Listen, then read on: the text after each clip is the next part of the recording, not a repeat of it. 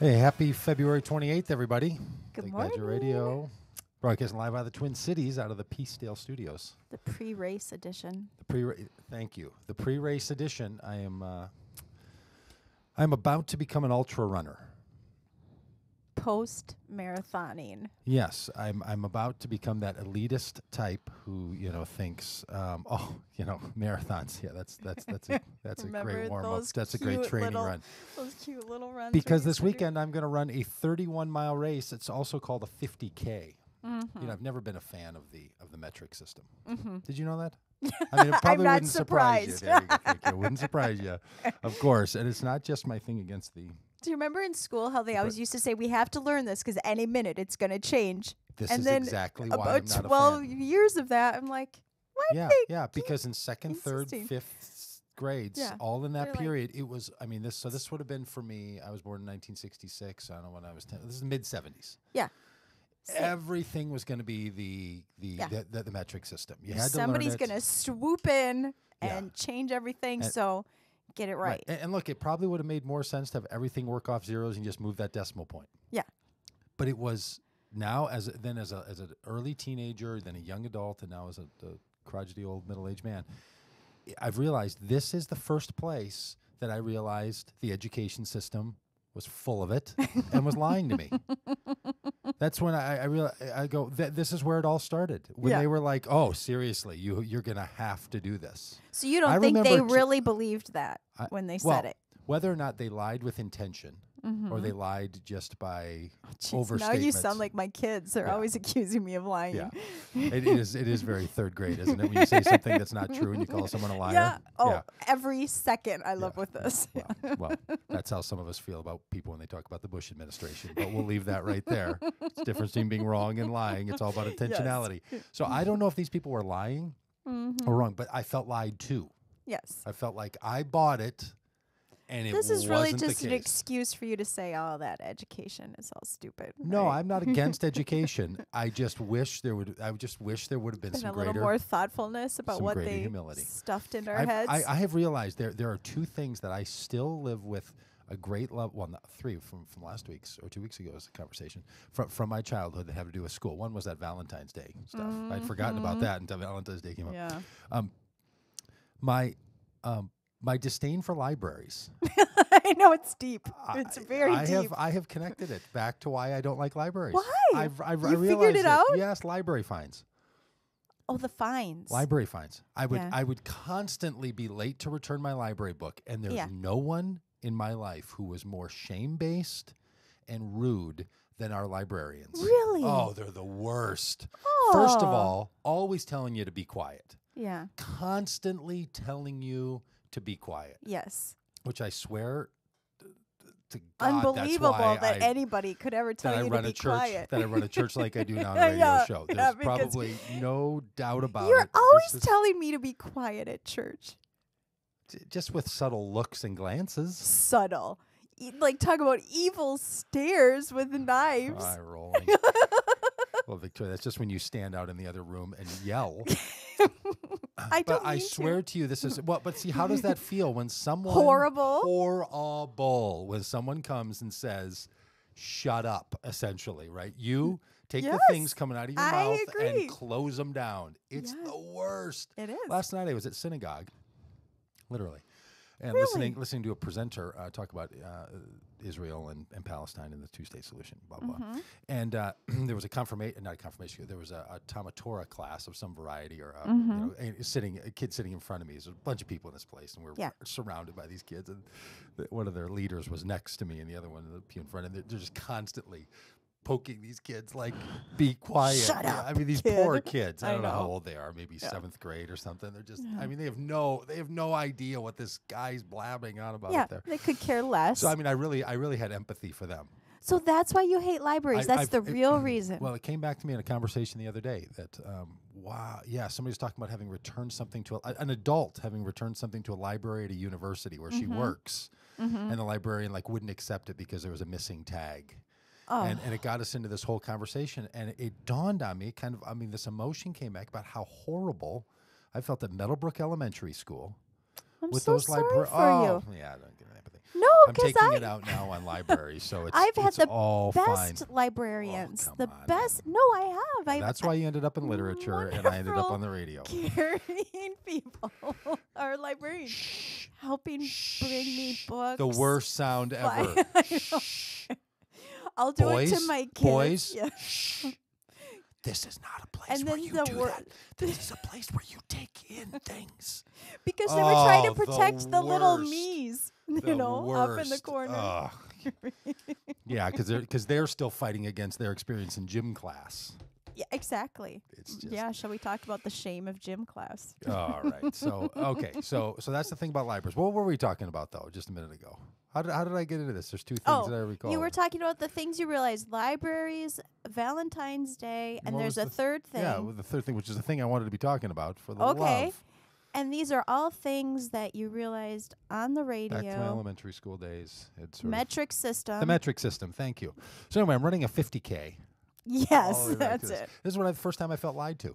Shamed in the library and lied to in the science class. Or maybe not the science class. I think it was I don't even know what class. Every class they So told us we is- had to learn the metric system. I know. Every one of them. And the other day, I've got this water bottle right here that I'm drinking out of. Now I'm doing my Rubio. Oh.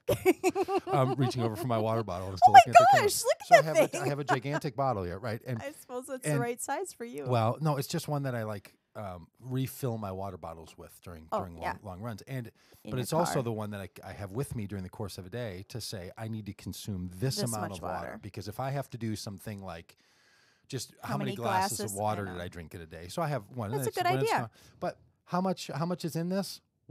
101.4 fluid ounces, or 3 quarts, 3.54 quarts. 3 quarts plus 5.4 ounces, or 3 liters. So it's Yeah. really just a 3-liter thing. And I was trying to figure out how many gallons it is. Yeah.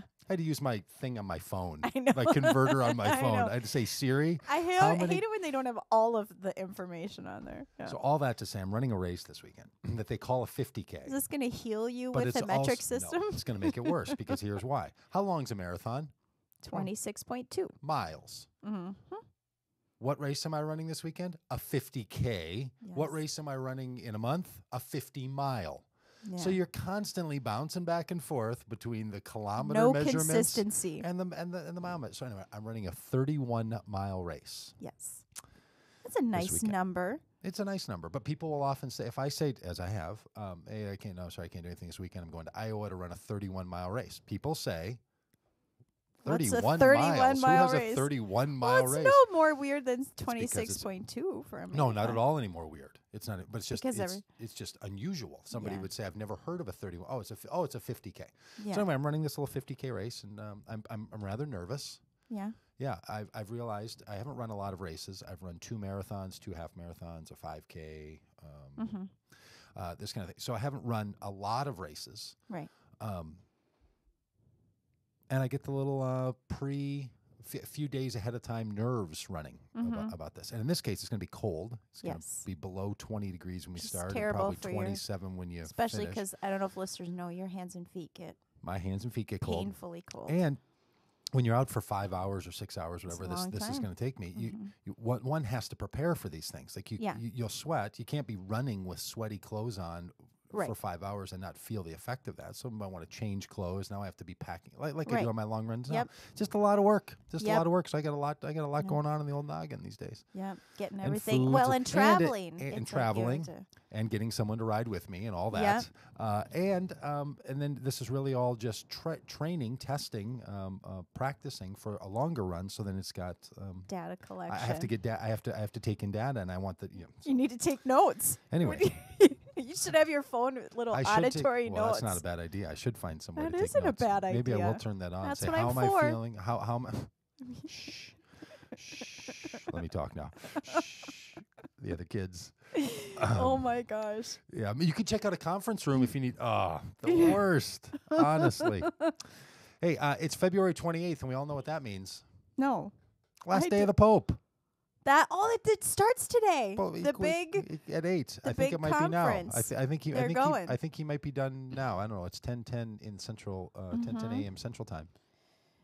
I don't know And what then I don't know what time they it is in Rome. start convening to pick somebody, but do they actually pick the person today, or Well, are we they going to be pick the popeless? person. We're popeless. Well, yeah, but Which, for the first time in 600 years, you're popeless with the guy who used to be the pope, who's no longer the pope. yeah. This is all I confusing. found myself thinking, do they have a retirement package? Like, how Did is you he see going to that leave? Saturday Night Live skit about that? No, I didn't. Yeah, like I guys can't stay up selling that late. guys selling the pope, like sitting with the pope in your pope retirement. How do you, know, I know. like it's he's the only it's guy. not like they have. Yeah, it's not Right. like they have a little condo Yeah. for retired No, popes. he's the only guy. I don't know what they're going to do about that. I don't know how that's Yeah. all going to go. I have no idea how that's going to play out. But I just, I'm still bothered by it. Frankly. Yes. I don't get it. I don't see how you just get to stop doing a job that was some ontological position. Like that you he held. should just I spontaneously combust. did get a nice note from one of the listeners though who wanted to assure me that infallibility is not a constant state of popeness. It's only So everything the Pope does occasional. and says is not infallible. Only when the Pope releases a particular kind of an edict that is a particular teaching of the church. So he has to say, this is one of my infallible yeah, there's a claims. process by which that becomes infallible. a official teaching of the church. Mhm. So him talking about something or just sort of going around. Yeah. My problem was never infallibility. My problem has always been apostolic succession, and I Mhm. don't know how someone gets to unravel that. Yes. I don't know how you get to hold it and then say, I'm done with it. I'm Yeah. going to let it go. It seems if there truly was some ontological thing that has happened, and I'm sure Catholics could tell me that, no, I've misunderstood it. Maybe we can ask our Because there's no guests doubt that people have guests misunderstood today Catholicism. could help us. Yes, we're going going to have two gals on today, Amy Andrews and Jessica Griffith, who've written a book called Love and Salt. Mm-hmm. Which I still don't know where the title comes from. Do you know that? Or should we ask Yeah. them that? I got to that part, even though I didn't finish the book. Okay, well let's ask them. Let's use Yeah, that they for should the, talk about that. It's good. for the good stuff. introduction. How was your week going, Victoria? Oh boy, you don't usually ask me that. It's great. I'm having a good writing Oh, week. jeez. Well, yeah, you having a good writing week. Why'd you say, oh geez? You surprised me. That I don't ask you that. Well, not usually on the air. I just wasn't ready. I didn't have a thought. I didn't have something pithy to say. It's fine. I'm having a fine week. Do you Thanks. prepare pithiness? No, I don't Is actually. pithiness? I think that's don't. misunderstanding the nature of pithiness. All right. No, I do not prepare. So you're having a good writing week? You're getting some writing I done? am having a good writing Mhm. week. So I've been writing some poetry, so that's good. Mhm. I'm happy about that. I sent out some How are you poems. doing with this winter business? Is winter hanging Yeah, heavy? it's People are starting interesting. to complain about it You now. know, I'm real stoic about winter. Oh. I am a Minnesotan, born and bred, and I Mhm. just have deep feelings about you should not complain about winter. You just put up with it, and you Mhm. choose to live here. And so, that's some of the things I think when people complain about winter. Mm. How's that going for you? Feel good? Feel good It's burying getting all a- that it's deep getting a down? li- You feel good stuffing that down below the Typical surface? repressed Minnesotan. Yeah, good. Is Oh, there a it's pill winter. for that? Yeah, sure, it's fine. Do that. Just stuff Yeah. it down. Tell yourself you deserve it because you chose it. Running in the winter has helped me Mhm. embrace helped me to appreciate some of what people who I don't Spend really time like outside. being Yeah, outside. right. I don't really. Who does? I'm not really an outside person. I'm not somebody who says, "Oh yes, let's embrace." I think I should, but I don't really. When it comes down to it, I don't. I don't like camping, but I do it. I tell myself I should like it, but I don't. Mm. So I hope there's running, some therapists listening. They might send an email to you and say, you Help- could spend a help little me time out." with us about living in that. Yeah, I don't really know what I'm confessing here. At any rate, running, the desire to run and enjoying it outside has helped me appreciate Yes. But the outside. cloudiness, this has been a particularly overcast winter. It has been It's more been gray It's been gray. and slippery. And not just So shades of gray. in that Not sort no, of- well, no, not kinda at way. all. We're not making any kind of commentary on that. I don't even know what that book's about. I think it's like softcore porn, isn't it? Yeah, it's a steamy romance. I haven't actually read it because my friends who read romances say don't bother with that one. They know I only read them occasionally, and Oh. I have to read ones that they recommend. So Okay. So I oh, didn't you bother with have a it. supplier. You have a I do. romance. I have a book- romance supplier book because I'll read one every so often. It's not my favorite genre, but But yeah, they know what I go for, and they give them to me. Are you going to be putting up any of your poems on the Doug Pagitt Radio Write On blog? Well, I just did. Yes. Well, tell us about that. 2 days ago. You tell us about that. I put up a poem. It was in response to Peter. What? It's like I'm playing by myself over here. That was all a setup for you to tell us about it. It's unbelievable. I thought maybe you didn't know that I did it. Yeah, okay. I did it. No. See, here's how it could have gone. So you could have put any of that up. As a matter of fact, I do have one up right now, and it's Yes. up. So it was kind of a fun poem because usually, or for a while, I've been writing Hilarious. long narratives about women in the Bible. Like I'm working on a narrative right now about the bleeding woman. I have been working on it since the fall. So I've been working on it for some time off and on, but I've been writing these narratives. So it was kind of fun to write something lyrical and short and really delve into the words. But it's dedicated to Peter Rollins because he inspired me so deeply. And I was thinking a lot about when we were talking about what do you do if you get to a point where you are aware of idolatry in your life, the way you might set up God or other things as something you're striving toward to make you whole. And that process is deeply unsatisfying, that you will never get to wholeness by striving out.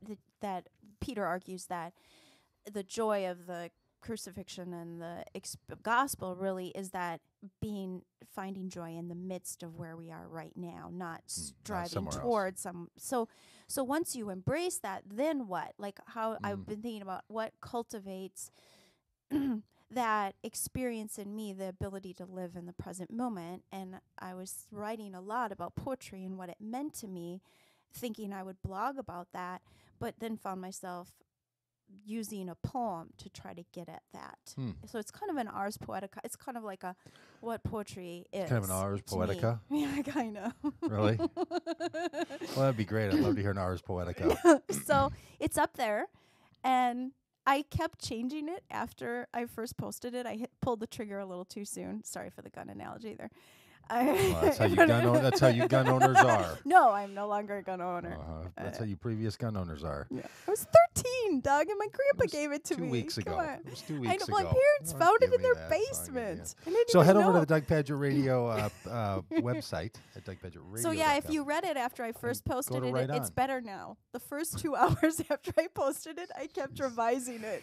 I think I'm done now. I don't know. You never know. You might want to check back and read it every day just to see what I've done with it. I'm just kidding. Yeah. Really? Is there a name for like a recurring a poem with constant updates? Is it like an auto updater? Usually you try to do that before. I mean, Walt Whitman did that his whole life with Leaves of Grass. He kept revising and changing. So it's always in every edition, they'll talk about which point it's published. The people usually publish the earliest one. Yeah, wouldn't it have been nice had we done that with other like notions of philosophy and theology and all that? That it was just it was a wiki. Yeah, it was just a constantly updating thing, and like now we don't say that way anymore. Instead of getting locked in. Well, it's interesting. Like for people who study a particular theologian or something, sometimes if they look at the trajectory of their thought over time and how it does change, whether people want to accept that or realize it or not, and you can read a particular book. I'm sure that will probably happen with you and people who look at your books over time because you're willing and open to change. You're more the aware arc of a different of an idea but to go back and to change that one. Oh well, there's that too. That's you could go back. Idea. Yeah.